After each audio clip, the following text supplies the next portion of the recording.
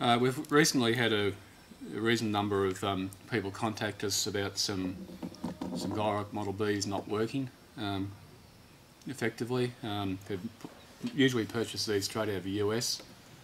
TAGIT, the maker of the Gyroc, has had trouble with motor supply, and he's fitted a motor that he says is okay. It's 60 hertz.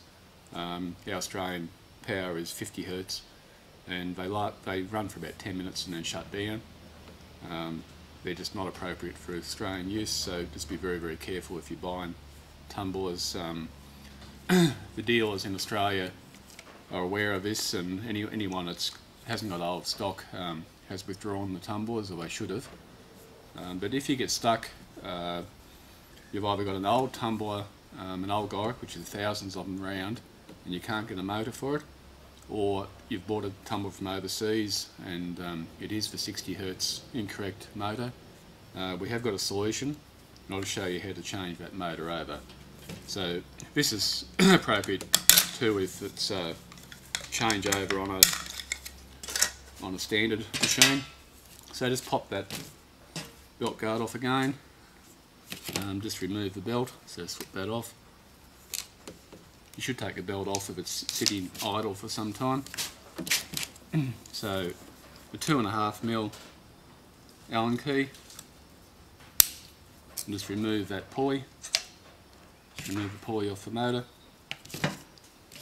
and you just got three nuts to take off the motor.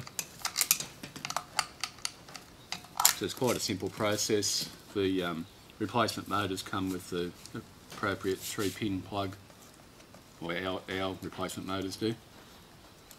So you haven't got any wiring to worry about, but you do need to just have an Allen key set, a metric Allen key set, and a couple of spanners, shifting spanner can do. Okay, just spin those 3 nuts off, and just remove the motor off the bottom.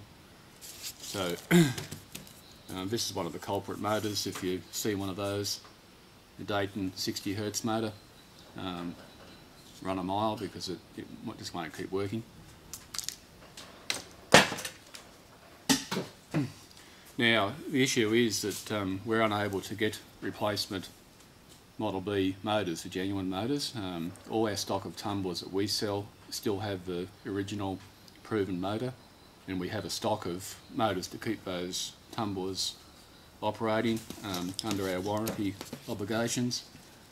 But if you have an old tumbler, or you've bought a tumbler from overseas, we do have a replacement motor that will fit. It's slightly different, slightly bigger, but it is the correct voltage. It does work, it's been tested thoroughly. You can see it's a little bit larger motor. It's very much the same specifications, just only about 0.2 of an amp bigger. But the only difference, apart from being larger, is that it only has two mounting studs instead of the 3 mounting studs. We've test run these for ages and ages, and we haven't had any issues whatsoever.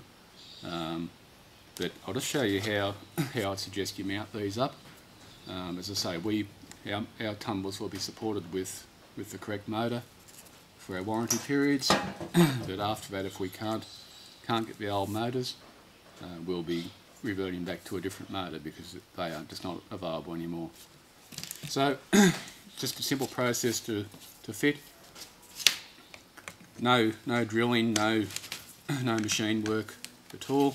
Just fit the motor up in there.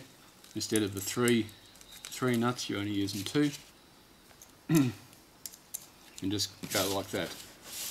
Quite simple. If anyone's concerned about going back to a two stud mount, which I don't believe is an issue, just grab yourself some Slastic, any sort of Slastic from a hardware shop. Just do a smear around the motor. It will just give you that little bit of extra adhesion, and it will still be removable if you ever need to change the motor. So just slip that motor up there, 2 nuts,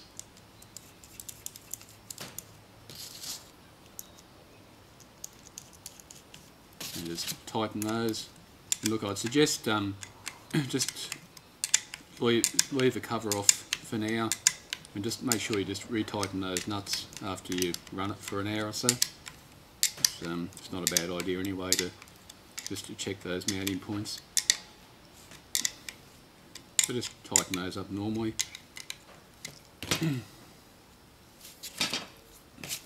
Just fit the pulley.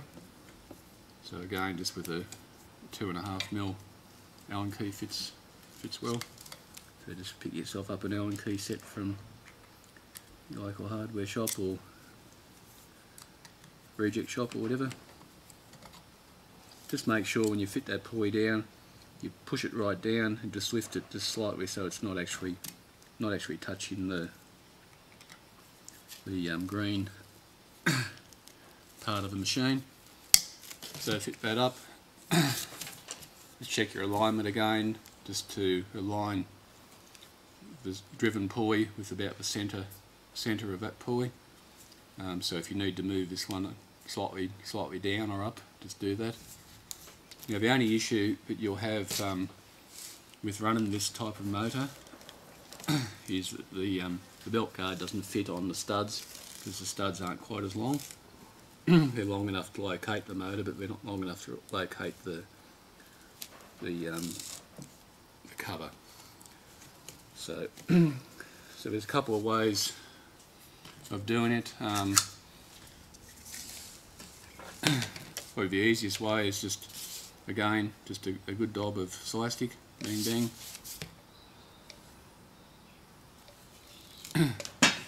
And just fit your cover on, just let it set overnight, and yeah, problem solved. But that's really the only drawback in this type of motor.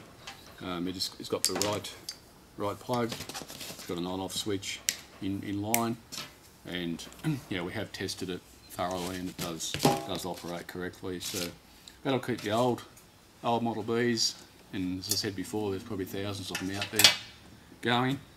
The motor's currently retail $188, so it does keep those machines going, and if you're unlucky enough to have bought one from another supplier that's got this incorrect motor, that will also rectify that issue for you.